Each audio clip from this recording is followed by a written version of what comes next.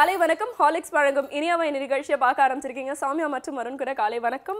பொங்கல் தின நல்வாழ்த்துக்கள். வரும் உங்களுக்கு என்னோட பொங்கல் தின நல்வாழ்த்துக்கள். உங்களை பார்த்து தான் நிறைய பேருக்கு பொங்கல்னே தெரியும் போல இருக்கு. அந்த அளவுக்கு நீங்க தமிழர் பண்பாடை கீப் அப் பண்ற மாதிரி வந்திருக்கீங்க. மிக்க நன்றி. ஆனா இது ஒரு காம்ப்ளிமெண்டா இல்ல என்ன அப்படின்றது எனக்கு ஒரு சின்ன சந்தேகமா இருக்கு. கண்டிப்பா காம்ப்ளிமெண்ட் தான். அப்பதான் நீங்க என்னோட வேஷ்டியை பத்தி ஏதாவது சொல்லுவீங்க. அந்த விஷயத்தை நீங்க மறந்துருங்க. ஆனா தமிழர் திருநாள் அப்படின்னா பாத்தீங்கன்னா எல்லாருக்குமே ஒரு பெரிய ஒரு சந்தோஷம் தொற்றுக்கொள்ளும் அப்படின்னு சொல்லலாம். ஏன்னா நம்மளுடைய பாரம்பரியத்தை எந்த ஒரு மத சார்பின்மை இல்லாம நாம எல்லாரும் ஒன்னா சேர்ந்து கொண்டாடுற ஒரு திருநாள் இல்லையா? ஒரு மொழி சார்ந்த ஒரு பண்பாட்டு கலாச்சாரம் சார்ந்த ஒரு ஃபெஸ்டிவல் அப்படின்னே சொல்லலாம். ஸோ இந்த கொண்டாட்டத்துக்கு பாத்தீங்கன்னா பிரிவே இல்லை.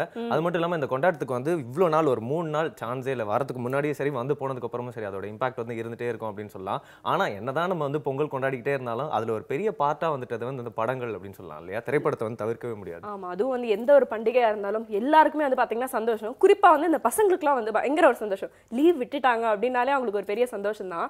ஆனா அதையும் தாண்டி நிறைய விஷயங்கள் இருக்கு. அந்த பசங்களையே வச்சு ஹேண்டில் பண்ண ஒருத்தர் தான் இன்னைக்கு நம்ம கூட நம்மளுடைய இந்த திருநாளை பகிர்ந்துக்கிறதுக்காக வந்திருக்காங்க. பாண்டிராஜ் அவர்கள். வணக்கம் சார். மிக்க நன்றி சார் வந்ததுக்கு. ஆனா ஒரு டைரக்டர் படம் எடுக்கிறாரு அப்படின்னா பெரும்பான்மையாக அவரோட லைஃப்ல பார்த்த விஷயங்கள் தான் பிரதிபலிப்பாரு அப்படின்னு சொல்லலாம். என்னதான் கமர்ஷியலா நிறைய எலமெண்ட்ஸ்லாம் போட்டு எடுத்தாலும் அவரோட டச் எல்லாத்துலயும் இருக்கிறதுக்கு காரணம் அவர் சின்ன வயசுல இல்ல பாஸ்ட்ல பார்த்த விஷயங்கள். நீங்க பசங்க சம்பந்தப்பட்டு சின்ன வயசுல ஒரு பையன் ஒரு குழந்தையா நீங்க என்ன பார்த்தீங்க? அதுக்கப்புறம் நீங்க வளர்ந்து வர்றப்போ நீங்க பார்த்த விஷயங்கள்லாம் இப்போ பிரதிபலிக்கிறீங்களா? உங்களோட பாஸ்ட் எப்படி இருந்துச்சுன்னு சொல்லுங்க.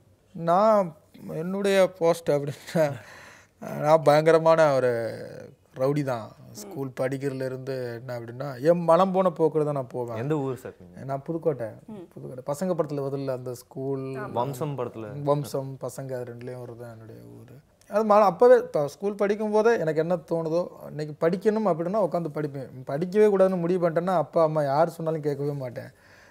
இதில் ஒரு 75 மார்க் தாண்டணும் அப்படின்னா அந்த இதுக்கு நான் வந்துடுவேன். 35 போதும் அப்படின்னு முடிவு பண்ணிட்டேன்னா அவ்வளோதான். ஜீவா கேரக்டர் தான் நீங்களா சார்? அப்போ அன்புவாகவும் இருப்பேன், ஜீவாவும் இருப்பேன். அதான் நான் நீங்கள் என்னை இதுக்குள்ளே இப்படி தான் அப்படின்னு சொல்லவே முடியாது. திடீர்னு பார்த்தா குழந்தை மனசாக இருப்பேன். திடீர்னு பார்த்தீங்கன்னா அப்பா அவருக்கு மாதிரி ஒரு கோவம் நீங்கள் பார்க்கவே முடியாதுங்கிற மாதிரி இருப்பேன். ஸோ ஒரு பச்சவந்தின்னு சொல்லுவாங்கல்ல, இடத்துக்கு ஏற்றது மாதிரி மாறிக்கிற ஒரு மூடு இருக்குல்ல. ஒரு காட்சியே எடுக்கிறோம் அப்படின்னா அன்றைக்கி அழுகு காட்சி அப்படின்னா அந்த மூட்லேயே எடுப்பேன். ஒரு எடுக்கும்போதே நிறையாமல் நான் அழுதுகிட்டே இருப்பேன். சிரிப்பு மூடு அப்படின்னா அது சிரிச்சுக்கிட்டே அந்த மூட்லேயே இருப்பேன்.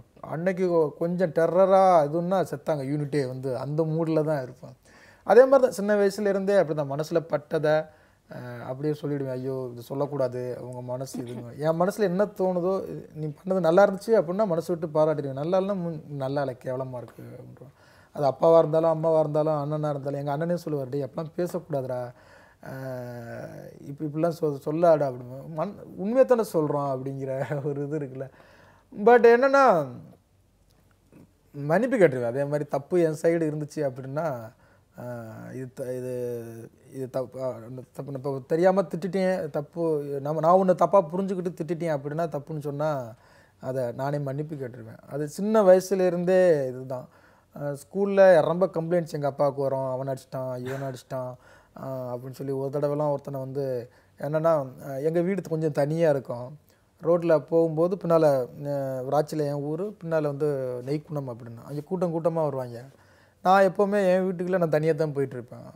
அப்போல்லாம் ஒரு 5-6 பசங்க சேர்ந்து என்ன பண்ணாங்க, பொம்பளை பசங்களை வச்சு என்னை கிண்டல் பண்ணிட்டே வந்தாங்க. பொம்பளை பசங்களை வச்சு உங்களுக்கு? ஆமாம், பொம்பளை பசங்களை வச்சு கிண்டல் பண்ணால் நமக்கு எப்படி கோவம் எப்படி வரும்? பிடிச்சவனை அடின்னு அடித்து டவுசர்லாம் கிழிச்சு மூஞ்சியெல்லாம் கீறி விட்டுட்டான். அவன் போய் எங்கள் அப்பாக்கிட்ட போய் கம்ப்ளைண்ட் பண்ணிட்டான். அவர் பவுடர்லாம் அடித்து போய் வீட்டு ஸ்கூலில் சொல்லிடாதப்பா அப்படின்னு காசெல்லாம் 50 பைசா காசெல்லாம் கொடுத்து அனுப்பி அவன் போய் காசையும் வாங்கிட்டு போய் ஹெட் மாஸ்டர் சொல்லி ஸ்கூலை விட்டு வெளில அனுப்பிட்டாங்க.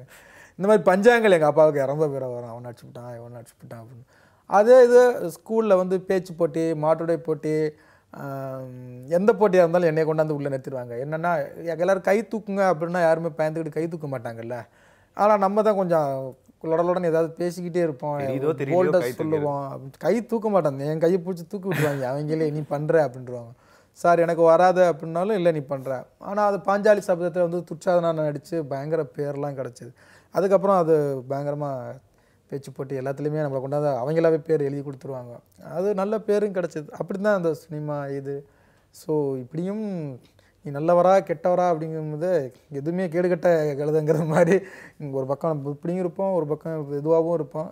சேட்டை உச்சம், அது பயங்கர சேட்டைன்னா அப்படி சேட்டை பண்ணுவேன். ஸோ நிறைய சீன்ஸ் இருக்கு லைஃப்ல வந்து எடுத்து இன்னும் படத்தில் காமிக்கிறதுக்கு.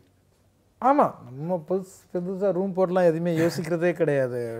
நம்ம பண்ண சேட்டை ஃப்ரெண்ட்ஸ் பண்ணது அப்படியே சுடுறது தான். அப்படியே சுட்டு நீங்கள் பசங்க பார்த்தீங்கன்னா எல்லாமே வந்து சுடப்பட்ட காட்சிகளாகவே இருக்கும். எல்லாமே லைஃப் நடந்த விஷயங்களாக செலக்ட் பண்ணி எடுப்பேன். இப்போ பசங்க 2வே பார்த்தீங்கன்னா இப்போ உள்ள குழந்தைகள் என்ன பண்ணுறாங்க, என் பையன் என்ன பண்ணுறான், பக்கத்து வீட்டு பையன் என்ன பண்ணுறான், அப்படியே விஷயங்களை எடுத்து இதுங்கும்போது தான் அது ரொம்ப லைவாக இருக்கும். கதைகளிலே பார்த்தீங்கன்னா 200 விஷயங்கள் லைவான விஷயங்கள் எடுத்திருப்போம். அப்படி தான் கொண்டு வரும்.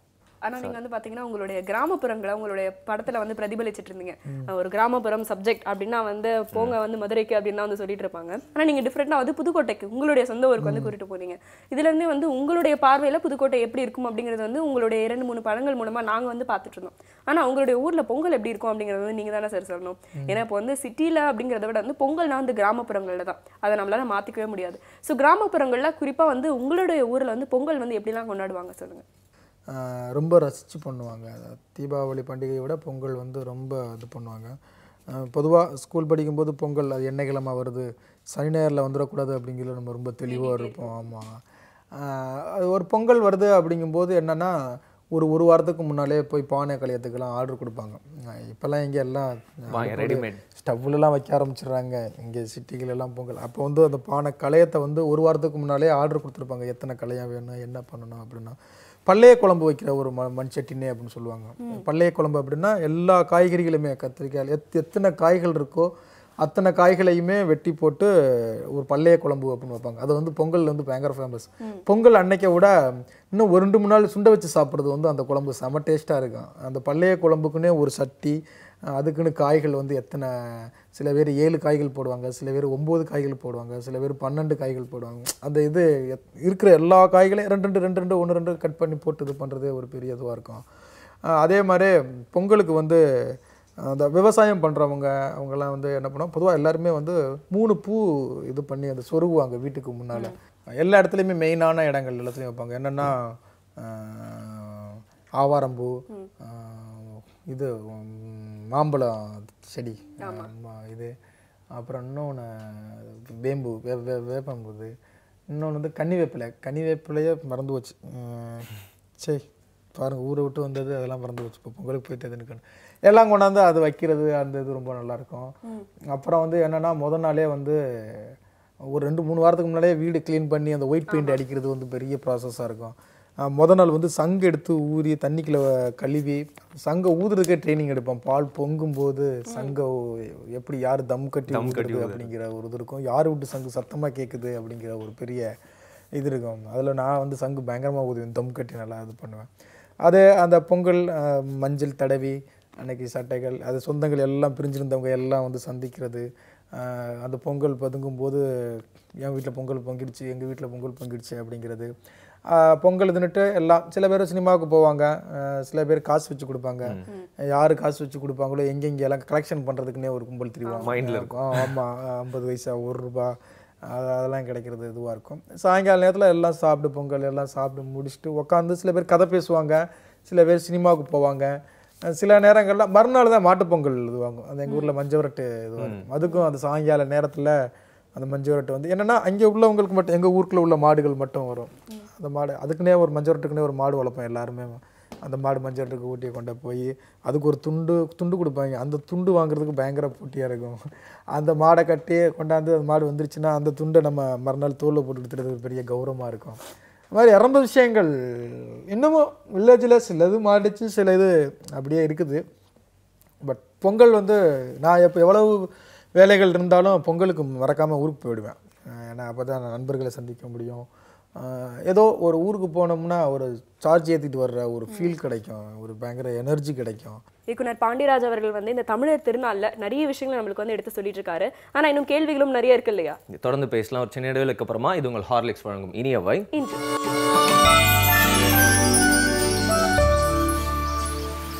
Welcome back again. ஹார்லிக்ஸ் வழங்கும் இனியவர் நிகழ்ச்சியை தொடர்ந்து பார்த்துட்டு இருக்கீங்க. வருண் மற்றும் சௌமியா கூட பொதுவாக நாங்கள் சினிமா பற்றிலாம் இந்த நிகழ்ச்சியில் பேசுறதில்ல அப்படின்னாலும் இன்னைக்கு ஒரு சிறப்பான நாள் அப்படிங்கிறனால வந்து பார்த்தீங்கன்னா இன்னைக்கு பாண்டிராஜ் சார் வந்து எப்படியா மீட் பண்ணி நிறைய கொஸ்டின்ஸ்லாம் கேட்கணும் அப்படிங்கிறனால தொடர்ந்து பேசிட்டு இருக்கோம் இல்லையா? எஸ், தொடர்ந்து பேசலாம்.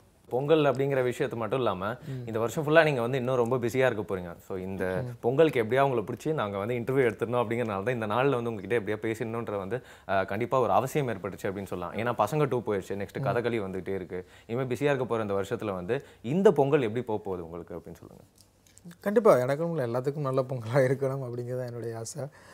ரொம்ப சந்தோஷமாக இருக்குது. கண்டிப்பாக பசங்க 2 மக்களுக்கு பிடித்த ஒரு படமாக அதை ஏற்றுக்கிட்டது. பேரண்ட்ஸ் எல்லாருமே போய் தேட்டரில் குழந்தைகளோடு பார்த்துட்டு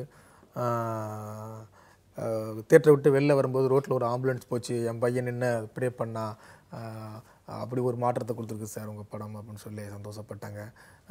இன்னொரு நண்பர் வந்து என் பையனுக்கு வந்து ஸ்கெட்ச் பென்னு அந்த இதெல்லாம் கிராக்ஸ்லாம் வாங்கி சோத்தில் கிறுக்குடான்னு விட்டுட்டேன், ஏன்னா முன்னால் கிறுக்குவான் அடிப்போம், இப்போ கிறுக்க விட்டுட்டேன், இப்போ வீடு ஃபுல்லாக கிறுக்குறான் அப்படின்னு சொல்லி சந்தோஷப்பட்டாங்க. ஒவ்வொன்றும் ஒவ்வொரு சின்ன சின்ன ஒரு படத்தில் உள்ள ஒரு விஷயத்த இது பண்ணியிருக்காங்க.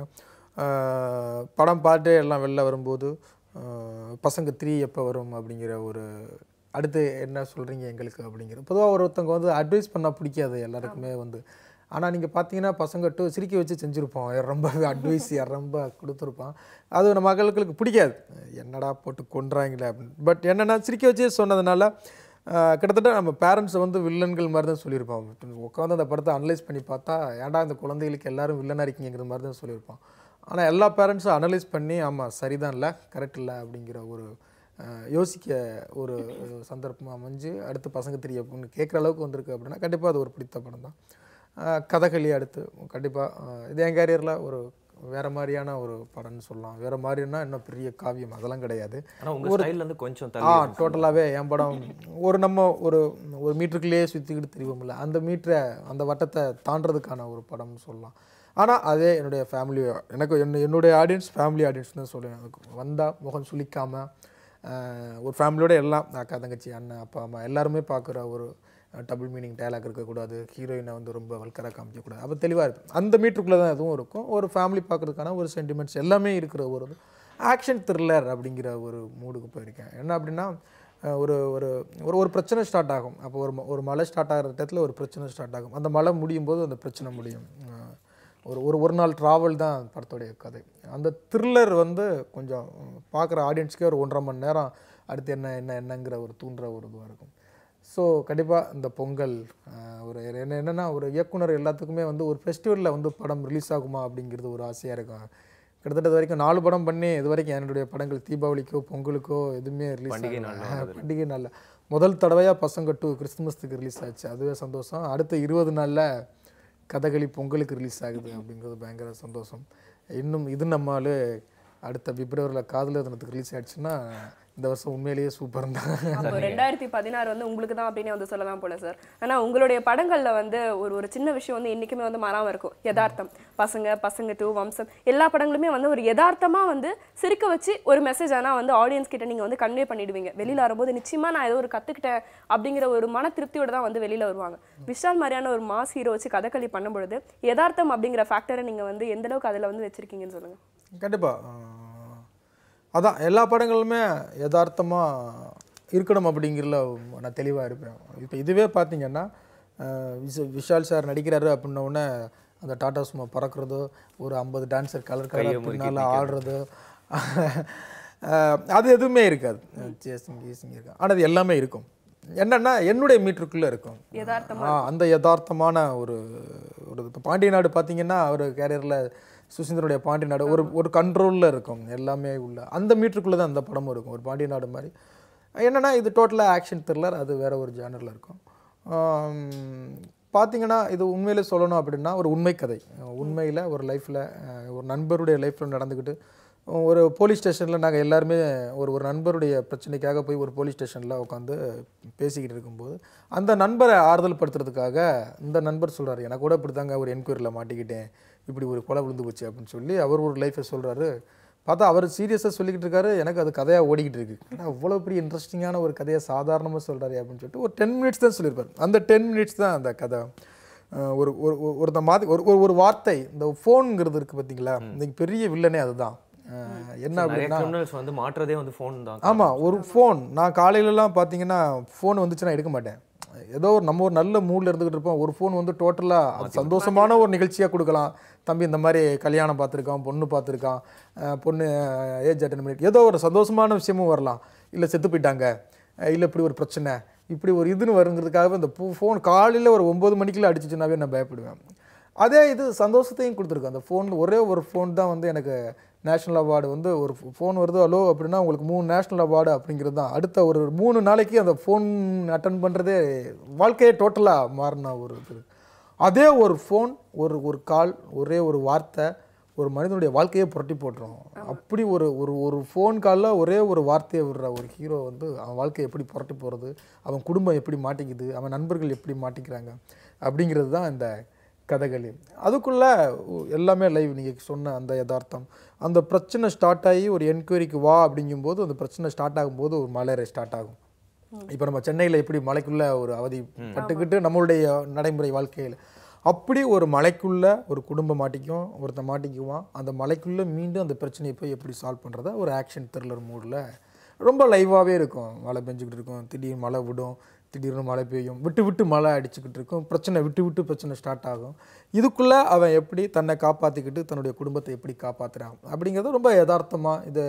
இதோ ஆக்ஷன் த்ரில்லர் அப்படின்னோன்னா ட்ரெய்லர்லாம் பார்த்தீங்கன்னா அடி இந்த செல்ஃப் மேட்ரு எடுத்து அடிக்கிறது பயங்கர, அது ரொம்ப லைவாக ஒரு திடீர்னு நம்மளே ஒரு பிரச்சனையில் மாட்டிக்கிட்டோம், அடித்தாதான் தப்பிக்க முடியும்னா எப்படி அடிப்போம், ரோப்பு கட்டி இழுத்து பறந்து ஒரு 10 பேர் அப்படிலாம் இருக்கவே என்ன பண்ணுமோ அந்த மாதிரி தான் இருக்கும். அடிக்கிற ஒவ்வொரு அடியுமே இடி மாதிரி இருக்கும். பட் எல்லாமே ஒரு புளியை கூட நீங்கள் வரட்டினீங்கன்னா அது ஓடிக்கிட்டே இருக்கும்.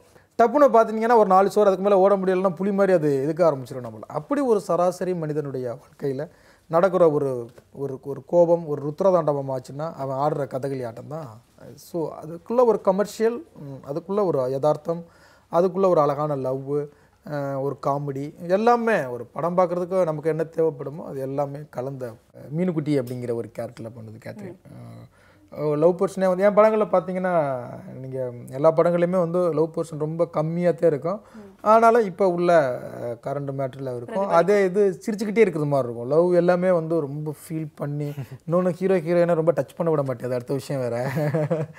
ஆனால் அது பார்க்குற லவ் எல்லாமே சிரிச்சுக்கிட்டே இருக்கிறது மாதிரி இருக்கும். அந்த மாதிரியான லவ் தான். என்னென்னா இன்னொன்று அந்த ஃபோனை பற்றி சொன்னல, என் படங்களில் அந்த ஃபோனை ஒரு கேரக்டர் எல்லாருமே கேட்பாங்க, அந்த ஃபோனை விடவே மாட்டிங்களா அப்படின்னு. அது இன்றைக்கி நம்ம வாழ்க்கையில் ரொம்ப இதுவாகிடுச்சு. அப்படி ஒரு ஃபோனு நம்பரை மாற்றிடுவோம்ல, ஒரு நம்பரை மாற்றிட்டோம்னா ஒரு நம்ம பழைய நம்பரை நம்ம மாற்றிட்டோம்னா அந்த பழைய நம்ம நம்பரை வச்சுருக்கவங்க யாராவது போய் ஃபோன் அடிச்சு சாவடிப்பாங்கல்ல, அப்படி ஒரு லவ் ட்ராக் ஸ்டார்ட் ஆகும் இவங்க 2 பேருக்கும். அது நல்லா அந்த போர்ஷன் எல்லாமே நல்லா ஜாலியாக என்ஜாய் பண்ணுற அந்த பசங்களில் விமலுக்கும் அதுலேயும் ஃபோன் விமலுக்கும் வேகாவுக்கும் ஒரு பிளே இருக்கும்ல, அந்த பேட்டர்னில் இங்கே உள்ள கரண்ட் இப்போ சிட்டி உங்களுடைய லைஃப் எப்படி இருக்கும் அப்படிங்கிற மாதிரி இருக்கும். கேத்து நல்ல ஒரு ஆக்டர். ஓகே, ஸோ கதகளி அப்படிங்கிற படத்தோட டைட்டில் பற்றி கண்டிப்பாக எல்லாருமே கேட்டிருப்பாங்க. இருந்தாலும் வந்து அந்த விஷால் சார் கூட ஒரு கூட்டணி எப்படி ஏற்பட்டுச்சு அப்படிங்கிறது ஒரு கியூரியஸாக இருக்குன்னு சொல்லுவாங்க இல்லையா? இன்ஃபேக்ட் வந்து கதகளி படத்தில் வந்து நீங்கள் விஷால் சாரும் நீங்களும் வந்து ப்ரொடியூஸ் வேறு வந்து பண்ணிட்டு இருக்கீங்க. ஸோ அவர் கூட ஒர்க் பண்ணது எப்படி இருக்குது அண்ட் என்ன மாதிரியான ஒரு அட்மாஸ்பியர் வந்து இருந்தது அப்படின்னு வந்து சொல்லுங்கள். இருப்பா, எனக்கு சுசீந்திரன் நல்ல ஃப்ரெண்டு. பாண்டிய நாடு ஆரம்பிக்கும் போதுலேருந்து விஷாலோட ஒன்றா உட்காருவான், கதையில் டிஸ்கஸ் பண்ணி பேசிகிட்டு இருப்பான். அப்போலேருந்து சேர்ந்து பண்ணுவான் அப்படின்னு அமையவே இல்லை. இப்போ தான் அந்த கதை சொன்னேன், ஒரு 2 கதை சொன்னேன். வந்து ஒரு வில்லேஜ் கதை ஒன்று, கதகளி. அவர் வந்து இது நல்ல ஒரு நாவல் படிக்கிறது மாதிரி இருக்குது, த்ரில்லர் வந்து பார்க்கும்போதே சீட்டு நுனியில் வந்து பார்க்குறது மாதிரி, அடுத்து என்னங்கிற ஒரு சின்ன ஆர்வத்தை தூண்டுது. ஸோ இதை பண்ணுவோம் அப்படின்னு அவர் தான் இந்த கதையை சூஸ் பண்ணார். நல்ல ஒரு எனர்ஜியான ஆள். என்ன அப்படின்னா எனக்கு வந்து நான் ஞாயிற்றுக்கிழமை கூட பயங்கர சின்சியராக வேலை பார்த்துக்கிட்டு இருக்க ஒரு ஆள். 24 hours வேலை பார்க்க சொன்னாலும் வேலை பார்த்துட்டே இருப்பேன். நானும் பயங்கர ஃபாஸ்ட் ஒர்க்கர், பயங்கரம் ஓடிக்கிட்டே இருப்பேன். ஸ்பாட்டில் வந்து என் கூட டெக்னீஷியன் பின்னால் ஓடி வருது ரொம்ப கஷ்டம். அடுத்த படம்லாம் கண்டிப்பாக என்னோட வரவே மாட்டாங்க, ஏன்னா அவ்வளோ ஃபாஸ்ட்டாக இருப்பேன். பட் நான் என்னை விட அதிகமாக ஒரு எனர்ஜியோடு இருப்பாப்புல. வந்து என்னென்னா அந்த நேரத்தில் வந்து நடிகர் சங்க எலெக்ஷன் நடந்துக்கிட்டு இருக்குது, பாயும்புலு ரிலீஸ் நடந்துக்கிட்டு இருக்குது. எல்லாத்துலேயுமே வந்து இந்த பக்கம் வேலை பார்த்து இந்த பக்கம் ப்ரொடக்ஷன் அது வேலை ரொம்ப ஒரு ஆக்டிவாக இருந்துக்கிட்டே இருப்பார். அந்த எனர்ஜி வந்து எனக்கு ரொம்ப பிடிக்கும். ஒரு பார்த்தீங்கன்னா காலைல இந்த படத்தோடைய பெரிய இது என்ன அப்படின்னா படம் ஃபுல்லாக நைட் மூடு. காலையில் சாயங்காலம் 6 மணிக்கு போனோம்னா மறுநாள் காலையில் 6 மணிக்கு தான் ஷூட்டிங் முடிஞ்சு 7-8 மணிக்கு தான் வீட்டுக்கு வருவோம். எல்லாம் அப்போ தான் வேலைக்கு புறப்பட்டுக்கிட்டு இருக்க டயத்தில் தான் நாங்கள் போய் தூங்க ஆரம்பிப்போம். கால் சென்டர் வேலை மாதிரி அப்போ. ஆமாம், யூஎஸ் டைம் மாதிரி ஒர்க் பண்ணிகிட்டு இருந்தோம். அந்த டயத்துலேயும் அவ்வளோ ஃப்ரெஷ்ஷாக இருப்பாப்புல. இன்னொன்று ரொம்ப ரொம்ப பாசிட்டிவான ஒரு ஆள். பார்க்குறது எல்லாத்தையுமே வந்து சூப்பர் ரொம்ப நல்லா வந்திருக்குல்ல, சுமாராக இருந்தால் கூட சூப்பராக வந்திருக்கு அப்படிங்கிற ஒரு பாசிட்டிவ் அவர்களுக்குள்ள ஒரு வைப்ரேஷன் வந்துக்கிட்டே இருக்கும். என்ன அப்படின்னா நல்ல டீம் கிடச்சாங்க. கேமராமேன்லேருந்து, மியூசிக் டைரக்டர்லேருந்து, அசிஸ்டன்ட் டைரக்டர் எல்லாருமே வந்து ரொம்ப ஒரு 12-1 மணிக்கு மேலே போனீங்கன்னா கொஞ்சம் அப்படியே உள்வாங்கும், வேலை வந்து நடக்கவே நடக்காது. ஆனால் காலைல 5:30 மணிக்கும் அவ்வளோ ஃப்ரெஷ்ஷாக இருப்போம். என்ன அப்படின்னா அந்த வேலை, அந்த கதை மூடு, அந்த இது அதில் படத்தில் வந்து யார் இந்த கொலையை பண்ணியிருப்பாங்க அப்படிங்கிற ஒரு 7-8 கேரக்டர் மூலமாக டவுட் வந்துக்கிட்டே ட்ரெய்லர்லேயே அதான். ஆமாம், ஒட்டுமொத்த யூனிட்டுமே வந்து இவங்க பண்ணியிருப்பாங்களா, இவங்க அது யாருமே சொல்லவே மாட்டான். ஏன்னா எண்டு யாருன்னு யாருக்குமே தெரியாது. அப்படி ஒரு ஆர்வமாக இது நடக்குது இது என்ன நடக்கும் அப்படின்னு. ஸோ வந்து ஒரு நல்ல விஷாலோட ஒர்க் பண்ணும்போது இன்னும் ரொம்ப ஷார்ட் பீரியடில் எடுத்தோம். அந்த படம் வந்து அவ்வளோ குயிக்காக ஆரம்பித்து ஒரு 5 மாதத்தில் படத்தை முடிச்சு பொங்கலுக்கு வருது அப்படிங்கிறதே எங்களுக்கு பயங்கர சர்ப்ரைஸ். ஒரு நல்ல எனர்ஜியான மனிதர்னு சொல்லலாம் விஷால். திரைப்படங்கள் வந்து பார்த்தீங்கன்னா நம்ம எல்லாருக்குள்ளேயும் வந்து நம்மளுக்கு தெரிஞ்சோ தெரியாமலோ பெரிய இம்பாக்டை வந்து ஏற்படுத்துது அப்படின்னு வந்து சொல்லலாம். அந்த வகையில் வந்து பாண்டிராஜ் சார் அவர்களுடைய திரைப்படங்கள் எந்த அளவுக்கு மக்கள் மத்தியில் ஒரு இம்பாக்ட் கிரியேட் பண்ணிட்டு இருக்கு அப்படிங்கிறத பற்றியும் தெரிஞ்சிட்டு இருக்கோம் இல்லையா? நிச்சயமா. இன்னும் நிறைய கேள்விகள் வந்து பரவாயில்ல கேட்கலாம். சின்ன பிரேக். இது ஹார்லிக்ஸ் வழங்கும் இனியவை இன்று.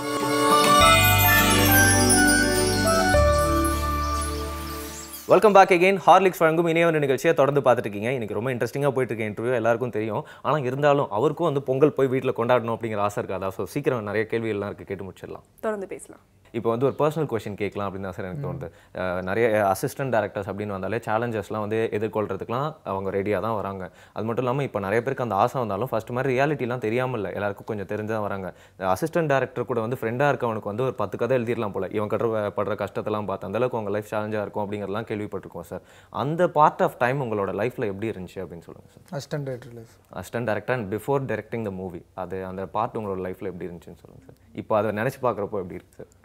நான் உண்மையாக சொல்லணும்னா அப்போ ரொம்ப சந்தோஷமாக இருந்துன்னு தான் சொல்லுவேன். கஷ்டம்தான், அசிஸ்டன்ட் டைரக்டர் லைஃப் வந்து ரொம்ப கொடுமையான ஒரு இது. என்னென்னா ஒரு நாள் நெருங்க ஒரு வருஷம் மாதிரி இருக்கும், 2 வருஷம் மாதிரி இருக்கும், 10 வருஷம் ஆகிடும், 12 வருஷம். திரும்பி பார்த்தோம்னா ஒரு 12-13 வருஷத்தை கடந்திருப்போம் அசிஸ்டன்ட் டைரக்டராக. என்னென்னா வீட்டில் கேள்வி கேட்க ஆரம்பிச்சிருவாங்க, என்னாச்சு, எப்போ வருவ, ஜெயிப்பியா, இது பண்ணுவியா, கம்பேர் பண்ண ஆரம்பிச்சிருவாங்க. நம்ம ஒரு வீட்டில் ஒரு நல்லது கெட்டது அப்படிங்கும்போது நம்ம ஃப்ரெண்ட்ஸை கூப்பிட்டு போயிருப்போம், இவங்க எல்லாம் கோலிக்கு அப்படின்னு சொல்லி. அவங்க டேரக்டர் ஆகிடுவாங்க, அவங்க நடிகர் ஆகிருப்பாங்க. ஸோ அவங்கெல்லாம் ஜெயிச்சிட்டாங்க, அப்போ நீ ஜெயிக்கலைல்ல, அப்போ உன்கிட்ட திறமை பத்தலைல்ல, ஆமாப்பா நீ பெருசாக படிக்கலைல்ல, அதுக்கெல்லாம் ரொம்ப படிக்கணும் அப்படின்னு கேள்வி கேட்க ஆரம்பிச்சிருவாங்க. ஃப்ரெண்ட்ஸ் வந்து கிண்டல் பண்ண ஆரம்பிச்சிருவாங்க, ஏய் இதெல்லாம் சாத்தியமே படாதடா அப்படின்னு சொல்லி. ஸோ நமக்குள்ளே ஒரு கேள்வி வரும், நம்ம அப்போ ஒர்த்து இல்லையா, நம்ம வேஸ்ட்டா அப்படிங்கிற ஒரு இது வரும், சவால் வரும். ஸ்கிரிப்டு போய் கதை சொல்லுவோம், ரிஜெக்ட் பண்ணிவிடுவாங்க. இது சினிமாவுக்கு பசங்க கதையை எடுத்துக்கிட்டு அவ்வளோ சுற்றி இருக்கோம், இதெல்லாம் சாத்தியமே இல்லை, அது ஓடாது, பணம் போட்டு படம் பண்ணுறது சம்பாதிக்கிறது தானே, இது எதுக்கு அவார்டு படம் எதுக்கு அப்படிம்பாங்க. ஸோ நம்ம அடுத்து ஒன்று அதை பண்ணோம்னா நமக்கு அந்த கதைக்குள்ளேயே மனசு ஓடிக்கிட்டே இருக்கும். ரொம்ப சவாலான இதுதான் அசிஸ்டன்ட் டைரக்டராக இருக்கிறது.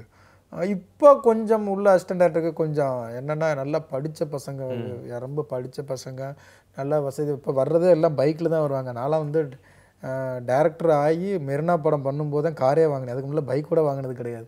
இப்போ உள்ள அசிஸ்டன்ட் எல்லாமே பைக்கில் தான் வர்றாங்க. வாய்ப்பு கேட்கும்போது லேப்டாப்பை ஓப்பன் பண்ணி டக்கு நடிச்சு, சார் ஒரு ஷார்ட் ஃபிலிம் பண்ணியிருக்கீங்க அப்படிங்கிறாங்க, டிசைன் பண்ணியிருக்கீங்க, ரொம்ப அட்வான்ஸ்டாக வர்றாங்க. பட் எல்லா அசிஸ்டன்ட்னாவே பொதுவாக கஷ்டம்தான். அது எவ்வளோ வசதியாக இருந்தாலும் மனசு உளைச்சல்னு ஒன்று இருக்குல்ல. ஏன்னா எவ்வளோ பணம் இருந்தாலும் எவ்வளோ ப்ரில்லியண்ட்டாக இருந்தாலும் அந்த டயத்துக்குள்ளே ஜெயிக்கலை, அந்த டயத்துக்குள்ளே வாய்ப்பு அமையலை, அந்த டயத்துக்குள்ளே நம்ம நிராகரிக்கப்படுறோம் அப்படிங்கும்போது ரொம்ப கொடுமையாக இருக்கும். என்ன அப்படின்னா அதில் ரொம்ப பேர் போயிடுறாங்க, வேண்டாம் நம்மளால் முடியாது, நம்ம இதுக்கு லாய்க்கு இல்லை அப்படிங்கிற ஒரு இது வந்துடுது. அவங்கள நம்பாமல் ஒரு கான்ஃபிடென்ட்டை இழந்துடுறாங்க. அங்கே தான் மாட்டிக்குவோம். இப்போ எனக்கெல்லாம் வந்து என் கூட வந்தவங்களே ஒரு 10-15 பேர் ரிட்டர்ன் போயிட்டாங்க. ஸோ ஏன் முடியாது அப்படிங்கிற ஒரு இது இருக்குல்ல, ஒரு தன்னம்பிக்கை, ஒரு கான்ஃபிடென்ட் தான் வந்து இப்போ நான் அந்த இடத்துல உட்காந்துக்கிட்டு இருக்கேன். ஸோ அது ரொம்ப முக்கியம், நம்ம வந்து எதையும் இழந்துடக்கூடாது. ஸோ அந்த கான்ஃபிடென்ட்டோடு இருந்தோம் அப்படின்னா கண்டிப்பாக இந்த இடத்துல வரலாம். என்னை விட திறமையான ரொம்ப பேர் வந்து என்னென்னா வெளில போயிட்டாங்க. என்ன அப்படின்னா அந்த கான்ஃபிடென்ட் இல்லாமல் போயிட்டாங்க. அதுதான் இங்கே அந்த கான்ஃபிடென்ட் மட்டும் இருந்துச்சு அப்படின்னா இது பண்ணலாம். நானும் இல்லை அசிஸ்டன்ட் டேரக்டர்னு இல்லை, பெட்டி கடை வைக்கிறவங்கலேருந்து சேனல் நடத்துறதுல இருந்து இன்னைக்கு ஒவ்வொரு இதுக்குமே சவாலான ஒரு இது தான் அது. அசிஸ்டன்ட் டேரக்டர் அப்படிங்கும்போது நீங்கள் பேட்டி எடுக்கிறதுனால நாங்கள் உட்காந்து நான் பயங்கரமாக சாப்பாட்டுக்கு கஷ்டப்பட்டேன், பயங்கரமாக அப்படி கிடையாது. எல்லாத்துக்கும் சராசரி மனிதன் அவ்வளோ பேருக்கும் சேலஞ்சு தான் ஒவ்வொரு நாளும். அதுவும் சென்னையில் வாழ்கிறவங்க எல்லாத்துக்குமே ஒவ்வொரு நாளும் சேலஞ்சு தான். சென்னையில் ஒரு நாள் வாழ்கிறதே வந்து ஒரு யுகம் மாதிரி தான், அவ்வளவு சேலஞ்சு இருக்குது. ஸோ அதை ரசித்து பண்ணிக்கிட்டு இருக்கோம், அவ்வளவுதான். எவ்வளவு பிரச்சனைகள் வந்தாலும் பிரச்சனை இல்லாத மனிதன் யார் இருக்கா? ஸோ ரசித்து பண்ணும்போது அது ஜெயிக்கிறதுக்கான இன்னும் அடுத்து இது. இன்னொன்று நான் வந்து எந்த இடத்துலையுமே வந்து இப்போ 7 படம் பண்ணிட்டேன், 7 படம் பண்ண டேரக்டர் அப்படின்னு நினைக்கிறதே கிடையாது.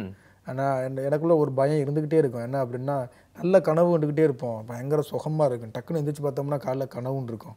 அந்த மாதிரி இது ஃபுல்லாகவே கனவுன்னு ஒரு நாளைக்கு எந்திரிச்சிடக்கூடாது அப்படிங்கிற ஒரு பயம் இருந்துக்கிட்டே இருக்கும். இப்போ இது வரைக்கும் அவார்டு வாங்கினது இருந்து ஒரு படம் பண்ணது, சூர்யா கூட விஷால் சிம்பு இப்படி இப்போ படம் பண்ணிட்டு திடீர்னு எல்லாம் கனவுனா எப்படி இருக்கும் அப்படிங்கிற ஒரு பயம் இருந்துக்கிட்டே இருக்கும். ஸோ வந்து ஒவ்வொரு படமும் சவாலாக தான் இருக்கும். அதனால் வந்து இன்னொன்று பிறந்ததுல இருந்தே எனக்கு கஷ்டம்தான்.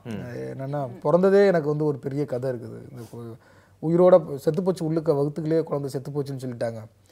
ஸோ வந்து ஒரு பணத்தை எடுக்க போகிறோம்னு சொல்லி தான் ஆப்ரேட் பண்ணியே எடுத்திருக்காங்க. அங்கேயே நமக்கு சவால், அங்கேயே இன்னொரு சீனும். ஸோ வந்து இப்போ வளர்ந்தது பிறந்தது எல்லாமே அதுங்கனால இப்போவே எவ்வளவு பிரச்சனைகள் வந்துச்சுனாலும் நான் அதை வந்து கவலைப்படவே மாட்டேன். இது நம்மளே 3 வருஷம் லேட்டு, பயங்கர ஸ்ட்ரெஸ்ஸு, பயங்கர இதுவானாலும் அப்படிங்கிற ஒரு மூடில் தான் இருப்பேன். எவ்வளோ பிரச்சனை வந்தாலும் அப்படியா, ஓ சரி பார்த்துக்கலாம். அந்த மைண்ட் என்னென்னா இது எல்லாமே இந்த அசிஸ்டன்ட் டைரக்டராக இருக்கும்போது ஒரு பக்குவம் கிடைக்கும். சவால் பட்டு ஒரு பக்குவம் கிடைக்கும். அந்த பக்குவத்தை கொடுத்தது அந்த ஒரு 15 வருஷம் லைஃப் தான். ஓகே, நிச்சயமாக உங்ககிட்ட அந்த கேள்வியை கேட்டதுக்கு ஒரு தனி ரீசன் இருக்குது சார் கிட்ட கேட்டதுக்கு அப்படின்னு சொல்லலாம் சௌமியா. ஏன்னா இதை பார்க்குறவங்களுக்கு நிறைய பேர் இதே துறையை சார்ந்தவங்களா இருக்கட்டும் இல்லை இல்லாதவங்களா இருக்கட்டும் கொஞ்சம் இன்ஸ்பிரேஷனாக இருக்கும் இல்லையா? நிச்சயமா. ஏன்னா வந்து சரியான ஒரு வாக்கியத்தை தான் சார் சொன்னீங்க. அந்த பயம் வந்து நிஜமே எல்லாருக்குள்ளேயும் வந்து இருக்கணும். அதுதான் வந்து ஒரு உந்துதல் சக்தியாக கூட இருக்கும் அப்படின்னு வந்து சொல்லலாம். அண்ட் நீங்கள் ஒரு ட்ரெண்ட் செட்டராக கூட வந்து இருக்கீங்க அப்படின்னு வந்து சொல்லலாம் சார். ஏன் அப்படின்னா ஒரு அவார்டை நோக்கி நம்ம எடுக்கணும் அப்படின்னா வந்து கலெக்ஷன் இருக்காது, கலெக்ஷன் வேணும்னா அவார்டு கிடைக்காது. ஒன்று இது குழுக்கும் ஆசை மீசக்கும் ஆசை அப்படிங்கிற மாதிரி தான் வந்து ஒரு விஷயம் வந்து இருந்துட்டு வந்தது. அதை நீங்கள் பிரேக் பண்ணிட்டீங்க. பசங்க பார்த்தீங்கன்னா வந்து பட்டி தொட்டிலாம் போய் ரீச் ஆச்சு அப்படின்னு வந்து சொல்லலாம்.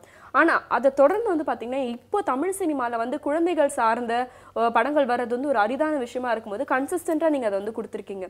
ஆனால் இதில் நீங்கள் நிச்சயமாக சிக்கல்கள் வந்து சந்திச்சிருப்பீங்க. ஏன்னா ஒரு யூஷுவல் இல்லாத ஒரு விஷயத்த வந்து நடைமுறைப்படுத்துறது வந்து ஒரு டஃப்பான ஒரு விஷயம் தான். அதில் நீங்கள் சந்தித்த சிக்கல்கள்லாம் என்ன, அண்ட் எதனால் பசங்க சார்ந்த விஷயங்களை நீங்கள் எடுத்துகிட்டு வரணும்னு நினைக்கிறீங்க?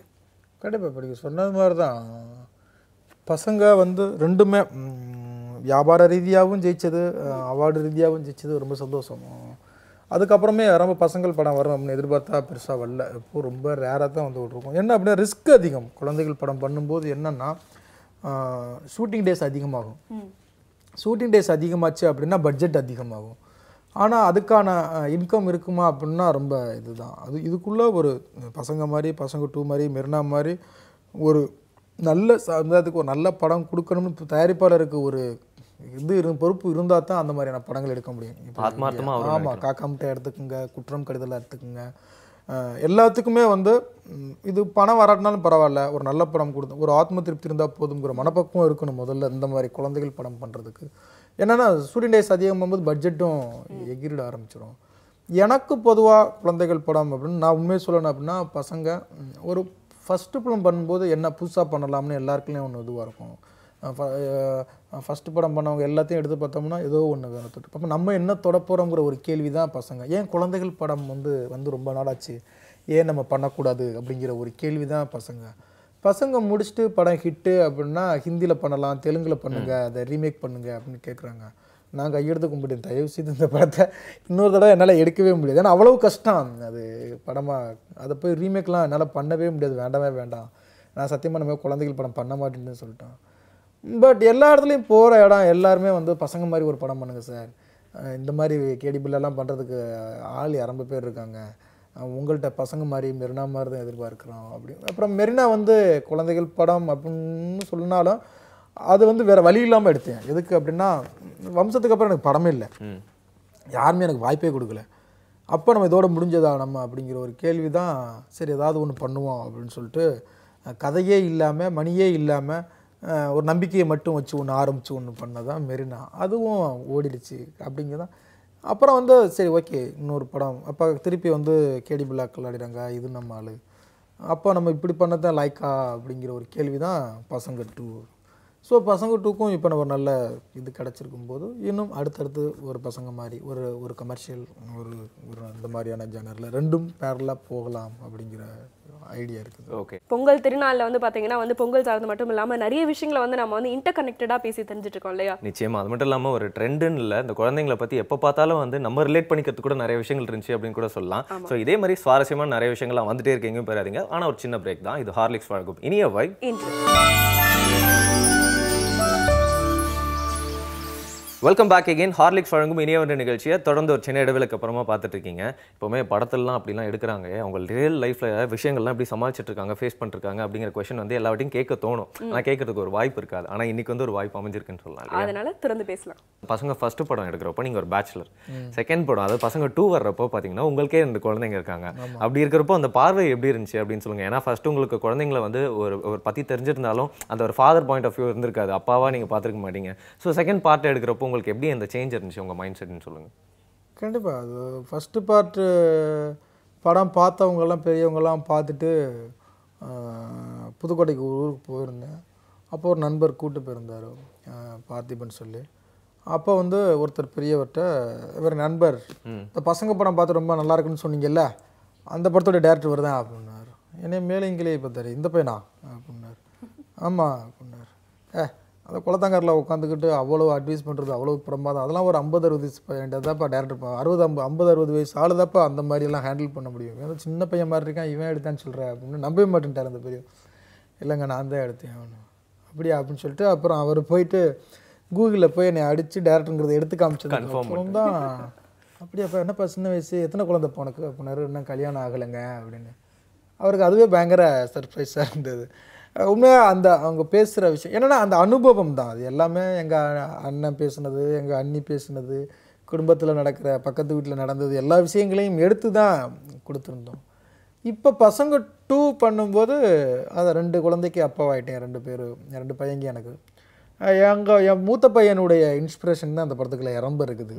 ஏன்னா கிட்டத்தட்ட என் பையன் வந்து ஆக்டிவோட உச்சம்னு சொல்லலாம். துருன்னு ஒரு இடத்துல உட்கார மாட்டான். இங்கே விட்டுருந்தான் அப்படின்னா அந்த இடமே இங்கே போய்ட்டு அங்கே போய்ட்டு அதை போய்ட்டு அது ஒன்று ஆராய்ச்சி பண்ணி இது பண்ணிட்டு வந்துடுவான். ஸோ அந்த இது விஷயங்கள் என் வீட்டில் பார்த்தீங்க அப்படின்னா வீடு ஃபுல்லாக கிறுக்கி இது பண்ணி வீடு மாதிரியே இருக்காது. எங்கே சம்பாதிக்கிற பணம்லாம் எங்கே தான் வச்சுருக்கீங்கன்னு கேட்டார் ஒரு நண்பர் வந்து பார்த்துட்டு. என்னங்க வீடு இப்படி கிடக்கு, என்னென்னா எல்லாம் உடஞ்சி கிடக்கும், கார் இதுன்னு கிடக்கும், ரிமோட் கார் அங்கே இதுன்னு கிடக்கும்.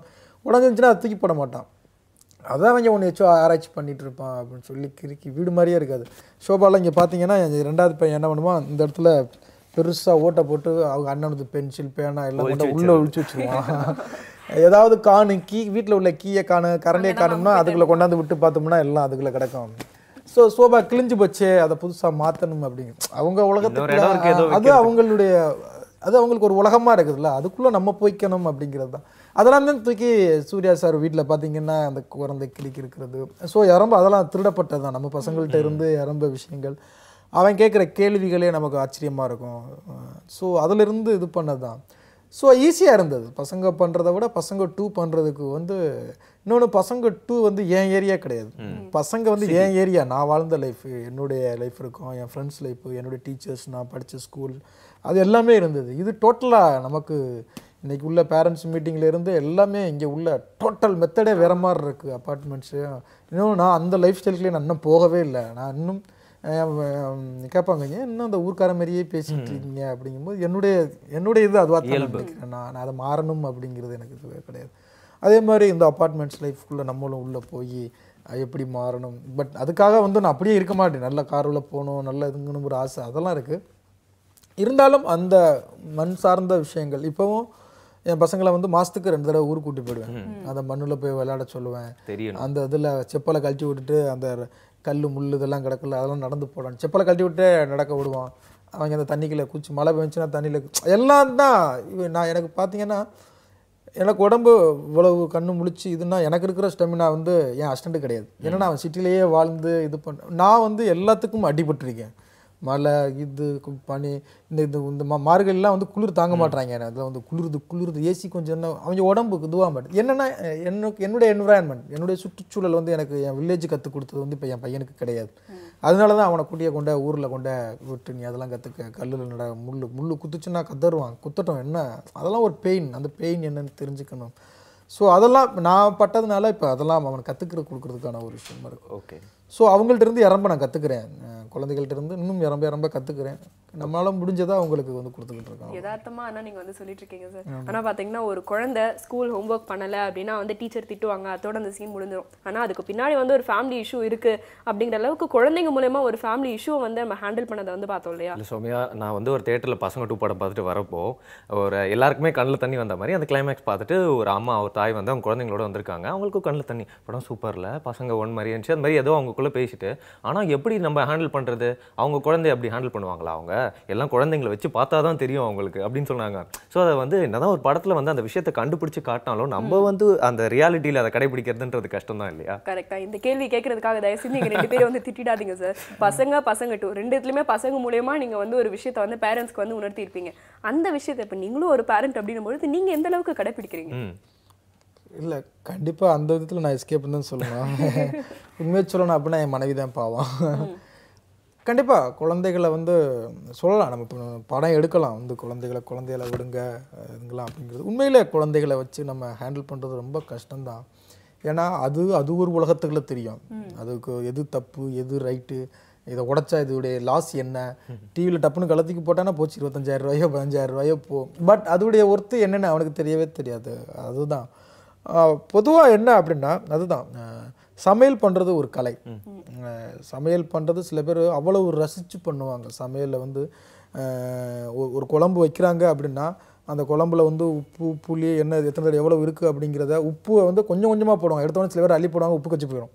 திருப்பி அதில் ஒரு டம்ளர் தண்ணி எடுத்து ஊற்றுவாங்க, டேஸ்ட்டு போயிடும். சில பேர் அந்த உப்பை அளவாக கொஞ்சம் கொஞ்சமாக ஊற்றி கையில் இது பண்ணி அந்த டேஸ்ட் பார்த்து அப்படி ரொம்ப ரசிச்சுதுவோம். சில பேர் உப்பை அள்ளி போடுவாங்க, அதை குடிச்சு கூட பார்க்க மாட்டாங்க. ஊற்றுனதுக்கு அப்புறம் தான் நம்ம உப்பு இல்லை அப்படின்னா தான் உப்பை போட்டு குதிப்பாங்க, ஃபார்முலா மாதிரி பண்ணுவாங்க. அதை ஒரு ஃபார்முலாவாக எந்த ரசிப்புமே எது ஒரு கடமைக்கு பண்ணுவாங்க. சில பேருக்கு சமைச்சு வெரைட்டியாக சமைச்சு ஆப்போசிட்டில் உள்ளவங்கள உட்கார வச்சு அதை சாப்பிட்டு ரசிக்கிறது ரொம்ப பிடிக்கும். அதுதான் கலை, அது ஒரு கலை. சமைச்சு அதை சாப்பிட வச்சு அவங்க நல்லா இருந்துச்சு, அந்த நல்லா இருக்குது அப்படின்னு சொல்ல வைக்கிறது ஒரு சந்தோஷம் அவங்களுக்கு. அது எல்லா அம்மாக்களுக்குமே இருக்கும். அது ஒரு கலை. குழந்தை வளர்க்குறதும் ஒரு கலை. குழந்தை வளர்க்குறதுமே வந்து டப்புன்னு வந்தோடனே எடுத்துக்கிட்டு சாத்துனியும் வளர்க்கலாம், அடிச்சு இருந்துங்கலாம். அதாவது பழமொழி ஒன்று சொல்லுவாங்க ஊர்லலாம் வந்து, முருங்கையை ஒடிச்சு வளர்க்கணும், பிள்ளையை அடித்து வளர்க்கணும். நமக்கு வந்து அப்படி பழக்கப்பட்டுட்டோம், அடித்தா தான் அந்த குழந்தை நல்ல குழந்தை. இது அப்படியும் இல்லாமல் எடுத்து பக்குவமாக ஃபஸ்ட்டு நீங்கள் 4-5 வயசில் என்ன இது இருந்தீங்கனாலும் அதோடைய இதில் தான் போகும். நீங்கள் என்ன அடிச்சிங்கனாலும் அடுத்து அது தப்பு பண்ணாமல் போகிறதே கிடையாது. கண்டிப்பாக அதோடைய உலகத்துக்குள்ள அதோடைய மூடுக்கு போயிட்டு நம்ம கொஞ்சம் எடுத்து சொல்லி இது பண்ணதான். அது ஒரு அழகாக ஒரு பொன்மொழி ஒன்று சொல்லுவாங்க, குழந்தை அப்படிங்கிறது யார் அப்படின்னா, நம்ம சின்ன வயசில் எப்படி இருந்தோம், நம்ம அப்பா அம்மா இருந்திருப்பாங்க, நம்ம குழந்தை இருப்போம், அவங்களுக்கு வந்து டார்ச்சர் எப்படி கொடுத்துருப்போம், சந்தோஷப்படுத்தியிருப்போம், நம்ம பண்ணுற ஒவ்வொரு செயலையும் அவங்க எப்படி ரசித்தாங்க, நம்ம என்னென்னலாம் பண்ணோம், எப்படியெல்லாம் சேட்டை பண்ணோம், நம்மளை என்னென்னலாம் கம்ப்ளைண்ட் பண்ணாங்க, நம்ம என்னென்னலாம் பண்ணலாம் அப்படிங்கிறத பார்க்குறதுக்கான ஒரு அரிய வாய்ப்பு தான் நம்ம குழந்தைங்க. நம்ம குழந்தைங்கள் மூலமாக நம்ம எப்படி இருந்தா அப்படிங்கிறத கற்றுக்கிறதுக்கு தான். அதை ரசிக்கிறத விட்டு நீங்கள் போட்டு அது பண்ணி இதுன்னு போட்டு இதுன்னு நம்ம ஆசைப்பட்டதை பூரா அந்த குழந்தைகளை வச்சு திணிச்சு இதுங்கிறது எதுவுமே இது கிடையாது. அதை தான் பசங்களை சொல்லியிருப்பேன். ஸோ குழந்தைகள் அதுக்காக நான் வந்து பேரண்ட்ஸு பூரா அப்படி இருக்கணும் அப்படிங்கிறல, குழந்தை வளர்க்குறது கஷ்டம் தான். பட் அதுக்கு என்ன தெரியும். ஸோ அது போக்கில் ஒரு 5-5.5 வயசு ஆயிடுச்சு அப்படின்னா அதுங்களுக்கு புரிய ஆரம்பிச்சிடும். அதுலேயும் பொண்ணுங்களுக்குலாம் ஒரு 4.5-5 வயசில் செம்ம ப்ரில்லியண்டாக இருக்குங்க. பொண்ணுங்க வந்து பயங்கர யோசிக்குதுங்க. ஸோ ஒரு 4-5 வருஷம் நம்ம அவங்க உலகத்துக்குள்ளே போய் தான் ஆகணும். அதுக்காக அதட்டக்கூடாது, திட்டக்கூடாது, அடிக்கக்கூடாது அப்படிங்கிற ஒரு மிரட்டல் ஒரு இதுலேயே இது பண்ணோம்னா ஒரு கட்டத்துக்குள்ள வந்து அதுங்களுக்கு புரிய ஆரம்பிக்கும். அப்போ அந்த புரிதல் உள்ள வரைக்கும் நம்ம அவங்க உலகத்துக்குள்ளே நம்ம போய் தான் ஆகணும். நம்மளுடைய நிகழ்ச்சியிலே வந்து பார்த்தீங்கன்னா குழந்தை வளர்ப்பு சார்ந்தும் பேரண்டிங் சார்ந்தும் நாங்கள் நிறைய டாபிக்ஸ் எடுத்து வந்து பேசியிருக்கோம். ஆனால் அது எல்லாத்தையுமே வந்து கனெக்ட் பண்ணுற மாதிரி, அதுவும் குறிப்பாக நம்மளுடைய தமிழர் திருநாளான இன்னைக்கு அதை சார்ந்து தெரிஞ்சுக்கிறது வந்து கொஞ்சம் டிஃப்ரெண்ட்டாக தான் இருக்கு இல்லையா? நிச்சயமா நம்ம ஒரு குழந்தைய பற்றி பேசுறதுக்கு 100 எபிசோட் பண்ணுறோமோ அதே மாதிரி ஒரு எஃபெக்டிவ்னஸ் வந்து பார்த்தீங்கன்னா அது மூலியமாக ஒரு படம் மூலியமாக சொன்னால் ஏற்படுது. அப்படிங்கிறனால தான் வந்து பார்த்தீங்கன்னா நல்ல சப்ஜெக்டாக சூஸ் பண்ணி பண்ணணும் அப்படிங்கிறத வந்து ஆதரிச்சிட்டு இருக்காங்க டேரக்டர். அது மட்டும் இல்லாமல் இதே மாதிரி நிறைய விஷயங்களும் ஃபியூச்சரில் பண்ண போகிறாங்க. அதெல்லாம் என்னன்னு கேட்கலாம் ஒரு சின்ன இடைவெளிக்கு அப்புறமா. இது ஹார்லிக்ஸ் வழங்கும் இனியவை.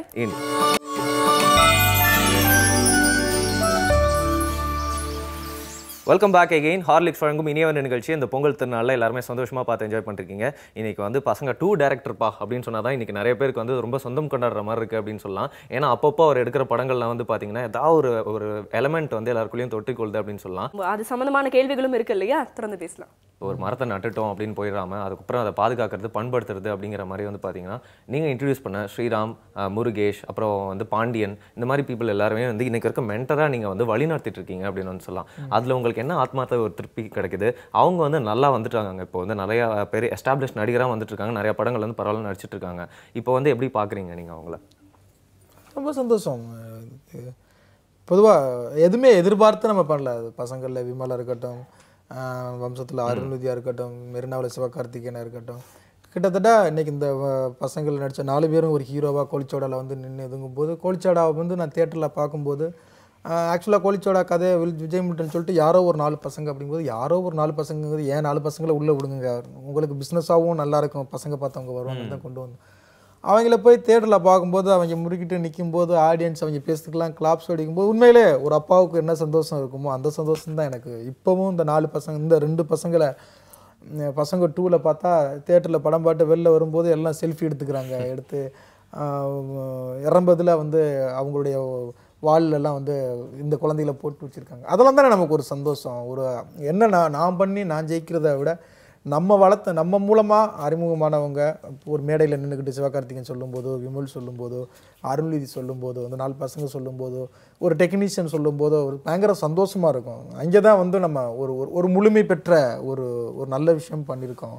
அப்படிங்க நம்ம மட்டும் பண்ணி நம்ம ஜெயிக்கிறத விட நம்ம மூலமாக வந்து ஒரு வளர்ந்து அப்படிங்கிற ஒரு சந்தோஷம். இன்னும் என்னென்னா 200 பேரை அறிமுகப்படுத்தணும், 200 டெக்னீஷியனை கொண்டு வரணும். நான் என் படத்தில் குறைஞ்சது ஒரு 10 ஆர்டிஸ்ட்னால புதுசாக நடிக்க வைக்கணும், ஒரு 2 டெக்னீஷியனை அறிமுகப்படுத்தணும் அப்படிங்கிறது இதுவாக இருப்பேன். அது இன்னும் அதை ஜெயிச்சு 200 வர வர வர இன்னும் 200 பேர் கொண்டு வரணுங்கிற ஒரு உந்துதலை கொடுக்கணும்னு சொல்லுவேன். ஒரு ஆலமரம் மாதிரி ஒரு ஃபீல் கிடைக்கும்னு சொல்லலாம் இல்லையா? அதெல்லாம் தெரில, சந்தோஷம் கிடைக்குது. ஒரு கண்டிப்பாக சார், ஒரு டியர்ஸ் ஆஃப் ஜாய்ன்னு சொல்லுவாங்க, ஒரு சந்தோஷத்தில் வர ஒரு கண்ணீர், அந்த மாதிரி ஒரு ஃபீலிங்காக இருக்கும் அப்படின்னு சொல்லலாம் இல்லையா? நிச்சயமா. இந்த மாதிரி நீங்கள் நிறைய விஷயங்கள் சொல்லிட்டு இருக்கும்பொழுது எனக்கு ஒரே ஒரு கேள்வி தான் சார் வந்து தோண்டிக்கிட்டே இருக்கு அப்படின்னு வந்து சொல்லலாம். நம்ம பண்டிகைகளும் நம்ம பாரம்பரியங்கள் பற்றி வந்து குழந்தைங்களுக்கு எந்த அளவுக்கு சொல்லிக் கொடுக்கணும், எப்படி சொல்லிக் கொடுக்கணும் அப்படிங்கிறத சொல்லுங்கள். கண்டிப்பாக அது ரொம்ப நமது பாரம்பரியம் அப்படிங்கிறது ரொம்ப முக்கியமான ஒரு இதுதான். அதுலேயும் பொங்கல் மாதிரி ரொம்ப விஷயங்கள் வந்து நீங்கள் சொல்கிறது மாதிரி தான் சம்பிரதாயத்துக்காக பண்ணுறது மாதிரி ஆயிடுச்சு. பொங்கல் அப்படின்னா பொங்கல் வைக்கணும், அது ஸ்டவ்வில் கூட வைக்கலாம்ங்கிற அளவுக்கு இப்போ நம்ம இதுவாகிடுச்சு. பட் அதில் நான் சொன்னேன்ல, அந்த அடுப்பு வச்சு கோலம் போட்டு அதில் மஞ்சள் கட்டி அதில் பூ வச்சு அதில் உள்ள அழகியல் இது எதுவுமே இப்போ இல்லாமல் போயிடுச்சு. அது எல்லாமே மறந்துக்கிட்டு இருக்கோம். விளையாட்டுகளே எடுத்துங்களேன், கிராமத்தில் உள்ள குழந்தைகளுக்கு கிடைச்ச விளையாட்டுகளே என்னென்னா, நான்லாம் வந்து சின்ன பிள்ளையாக இருக்கும்போது கிட்டி பிள்ளை விளையாடுறதுலேருந்து கோகோ, கபடி, தம்பந்தாயம், நூறாங்குச்சி, பல்லாங்குழி, அவ்வளவு விளையாட்டுகள், புத்தி கொண்டு விளையாடுறது எல்லாமே வந்து புத்திக்கு வேலை கொடுக்குற ஒரு விளையாட்டுகளாக இருந்தது. இன்றைக்கி ஆனால் இன்றைக்கி ஊருக்குள்ளே போனோம்னா அந்த விளையாட்டே இல்லை. எல்லாம் அந்த பேட்டை ஒன்றை தூக்கிக்கிட்டு கிரிக்கெட் அப்படிங்கிற பேரில் தான் சுற்றி கொடுத்துட்றாங்க எல்லாருமே. அதில் உள்ள ஒரு புத்தி குண்டு பேரே பாருங்கள், புத்தி குண்டு எவ்வளவு நேக்கா அதை அடிக்கிறதுலேருந்து லாக் விளையாடுறதுலேருந்து ஒரு புத்திக்கு வேலை கொடுக்குறது. நூறாங்குச்சி நீங்கள் பார்த்தீங்கன்னா பசங்க டூவில் அது ரொம்ப பேருக்கு புரிஞ்சிருக்காது. அந்த குழந்தை வந்து ஒரு 10 குச்சி கிடக்கும், ஒரு குச்சி அப்படி இதுன்னு விடும். அதெல்லாம் வந்து பயங்கரமான ஒரு புத்தி இது கொடுக்குறது. என்னென்னா ஒரு 10 குச்சி ஒரே சைஸில் இருக்கும், 11ஆவது குச்சி மட்டும் அதோட பெருசாக இருக்கும். இது எல்லாத்துக்கும் ஒவ்வொன்றும் 10 பாயிண்ட்டு, பெரிய குச்சிக்கு 100 பாயிண்ட், 200 பாயிண்ட் எப்படி எடுக்கிறது, அதாவது அதை வச்சுக்கிட்டு அதாவது சிக்கல் அப்படி வச்சு அடித்தோம்னா சிக்கலாகி கிடக்கும். அந்த சிக்கல்லாம் அணுக்கம் இல்லாமல், அதாவது ஆடாமல் அசையாமல் அந்த பாயிண்ட் 200 பாயிண்ட் எடுக்குங்கிறது எவ்வளோ பெரிய விளையாட்டு. அதெல்லாம் கிடையவே கிடையாது. அது எவ்வளவு நீங்கள் இன்றைக்கி கேம்ஸ் ஒன்று விளையாடுறீங்கல்ல, அது என்னது ஒன்று வரட்டுமே, சப்வே சர்ஃபர். ஐயோ இன்னொன்று ட்ரங்கிள் ரம்மில் 2 லட்சம் பாயிண்ட் எடுத்து 3 லட்சம் பாயிண்ட் எடுத்துலாம். சார் இதில் கேண்டி கிரஷ் வேறு சார். அவ்வளவு அது எந்த விதத்தில் வந்து அது எல்லாமே வன்முறையை தூண்டுற விளையாட்டுகளாக தான் இருக்குது. இன்றைக்கி கொடுக்குற குழந்தைகளுக்கு எல்லாம் சுடுறது பார்த்தீங்கன்னா, இதுக்கெல்லாம் போனீங்கன்னா மாலுக்கெல்லாம் போனீங்கன்னா அங்கே வச்சுருக்காங்க கேம்ஸ் எல்லாம் டிமில் டிமில் டிமில் டிமில் சுடுறது தான் கற்றுக் கொடுக்குறாங்களே ஒழிஞ்சு இந்த நூறாங்குச்சினா என்ன, புத்தி குண்டுனா என்ன, இந்த இது விளையாடுறமே பல்லாங்குழி எல்லாம் எவ்வளவு பெரிய இது தெரியுங்களா? ஒரு பல்லாங்குழி விளையாடுறதுலையே கால்குலேஷன் மைண்ட்லேயே தெரியும் எத்தனை போட்டால் 4 5 கைக்குள்ள 5 இருக்குங்கிறதே இங்கே அடக்கி பார்த்துக்குவோம். 5ல் இது வந்தால் எங்கே தொடச்சி எடுக்கிறதுங்க. அவ்வளவு விளையாட்டுகள் எல்லாமே இழந்துக்கிட்டு தான் இருக்கிறோம். அது எல்லாமே நம்ம கற்றுக் கொடுக்கணும். இன்றைக்கி வந்து எல்லாமே வந்து கேம்ஸில் இருந்து இன்னொன்று அது நம்மளே தப்பு பண்ணுறோம். என்னென்னா குழந்தை அழுகும், டக்குன்னு என்ன பண்ணுவோம், டிவி முன்னால் தூக்கி கொண்டு டிவியை போட்டு விட்ருவோம். இல்லை செல்ஃபோன் எடுத்து கையில் இல்லைன்னா செல்ஃபோனை கொடுத்துருவோம். அது நோண்டிக்கிட்டே இருக்கும். அது நம்ம கொஞ்சம் வேலை பார்க்கறதுக்கு ஈஸியாக இருக்கும். அது 4-5 வயசு ஆகும். ஸ்கூலுக்கு போகும்போது டிவி அடிக்ட் ஆகிரும், இல்லைனா ஃபோன் அடிக்ட் ஆகிரும். அதுக்கப்புறம் நம்ம வெளுத்துவோம். அது எப்போ பார்த்தாலும் ஃபோன்லேயே கொடுத்தது நம்ம தானே. ஸோ நம்ம பழக்கப்படுத்துறது எல்லாமே அதை அப்படி பழக்கப்படுத்தி விட்றோம். ஸோ நல்ல விஷயங்கள் ரொம்ப விஷயங்கள் இருக்குது. அது என்னென்னா நீங்கள் பார்த்தீங்கன்னா பசங்க டூவில் சூர்யா சார் அம்மா அப்பாவாக 2 பேரண்ட்ஸுக்கு வச்சுருப்போம். ஒரு வயசு அது என்னென்னா கூட்டு குடும்பம் அப்படிங்கிற ஒரு விஷயம் என்னைக்கு செதஞ்சு கல்யாணம் ஆனவுடனே தனி கொடுத்தனம் அப்படின்னு ஒன்று வந்தோமோ குழந்தைகளுக்கு நல்ல விஷயங்களை கற்றுக் கொடுக்குற ரொம்ப விஷயங்கள் போயிடுச்சு. ஒரு விஷயம் என்னென்னா ஒரு குழந்தை அழுதுகிட்டு இருக்கு, ஏன் அழுகுன்னே தெரியாது. இப்போ இதுவே வந்து என் பையன் ஃபஸ்ட்டு பையனாக இருக்கும்போது அழுதுகிட்டே இருக்கான். என் ஒய்ஃபுக்கு வந்து அதை அவனை எப்படி டீல் பண்ணுறதுன்னு தெரில. அப்போ ஒரு பாட்டி வந்தாங்க, குழந்தை அழுதுச்சுன்னா வகுத்தில் ஏதோ ஒரு பெயின் இருக்குது, வலிக்கும். அப்போ வந்து இல்லை பசிக்காக இருந்துச்சு அப்படின்னா அந்த குழந்தைய தூக்கி இப்படி படுக்க போட்டிங்கன்னா வகுத்து இங்கே புஷ் பண்ணோம், இங்கே அழுத்தின உடனே அந்த பெயின் குறையும், அழுகாமல் இருக்குது. அது எத்தனை பேருக்கு தெரியும்? நான் அதுதான் என் பையனை கூட்டியே கொண்ட எல்லாத்தையுமே கற்றுக் கொடுக்குறேன். நொங்கு வண்டினா என்ன, இங்கே வந்து நொங்கு வண்டினா என்ன, எத்தனை பேருக்கு வந்து அரிசி மரம் இல்லைன்னு தெரியும், அது ஒரு செடி எப்படின்னு எத்தனை பேருக்கு தெரியும். ஸோ ரொம்ப விஷயங்களை நம்ம கற்றுக் கொடுக்கணும். இதில் என்னென்னா பெரியவங்களுக்கு ரொம்ப விஷயங்கள் தெரியாமல் இருக்கிறோம். அதெல்லாம் தான் என்னென்னா குழந்தை வளர்ப்புனா என்ன அதுக்கெல்லாம் தான் சொன்னேன். அதெல்லாம் வந்து சில பேர் கிண்டல் அடிச்சுட்டுலாம் போனாங்க. அந்த பசங்க விட்டு பார்த்துட்டு இல்லை அது வந்து கொஞ்சம் சினிமாட்டிக்காக இருக்குது. எதுவுமே சினிமாட்டிக்கே கிடையாது. எல்லாமே ரிசர்ச் பண்ணது. அபிமன்யு பிரகலாதன் பண்ணதை தான் 3 வயசுலேருந்தே கருவிலேயே கல்வி அப்படிங்கிறது சொன்னோம். அது வந்து எவ்வளவு பெரிய விஷயங்கள். உண்மை அதுதான். நீங்கள் வந்து அந்த குழந்தைய அப்படி இதுவாகி இதுவும் போது அதுக்கு இப்போ தெரியாது. ஒரு 5-6 வயசில் வரும்போது அதோடைய மாற்றங்கள் நமக்கு தெரிய ஆரம்பிக்கும். ஸோ அதெல்லாம் வந்து சில பேர் கிண்டல் அடிச்செல்லாம் விமர்சனம் பண்ணியிருந்தாங்க. அது வந்து இது. ஸோ நீங்கள் இங்கே வந்து என்ன பண்ணணும் அப்படின்னா எடுத்த உடனே கேடி பிளாக் விளையாடு. எனக்கு வந்து உண்மையில் அந்த விமர்சனத்தெல்லாம் படிக்கும்போது இன்னொரு 4-5 கேடி பிளாக் விளையாடுறதுக்கு தான் பண்ணணும். படமே கதையே இல்லாமல் தான் படம் எடுக்கணும் அப்படின்னு. அந்த மாதிரி இப்போ நீங்கள் சொல்கிறீங்கல்ல சொல்லுங்க அப்படின்னு சொல்கிறதுக்கு ரொம்ப விஷயங்கள் இருக்குது. ஆனால் யார் ஃபாலோ பண்ணுறது? ஒரு சில பேர் இப்போவே வந்து அந்த படம் பார்க்கும்போது பசங்கள்கிட்ட பார்க்கும்போது ஒரு 2-3 நாளைக்கு கிரிக்கெட் விடுவாங்க. அடுத்து பார்ப்பாங்க வீடு பூரா இதுவாக இருக்கும், அடி புள்ளிர் கொடுத்து பெயிண்ட் அடிக்க ஆரம்பிச்சிடுவாங்க. ஸோ நம்மளே அதை காந்தி சொல்கிறது மாதிரி சுய பரிசோதனை பண்ணி பார்த்து நாமளே அனலைஸ் பண்ணி நம்மளே நல்ல ஒரு இதுக்குள்ளே போனோம்னா தான் இங்கே வந்து நம்ம முடிவு எடுக்கிறது தான். ஸோ வந்து யாருக்கும் இன்னொன்று இங்கே வந்து எல்லாருமே ப்ரில்லியன்ஸ், எல்லாருமே ஏதோ ஒரு விதத்தில் ப்ரில்லியண்ட்டாக இருக்காங்க.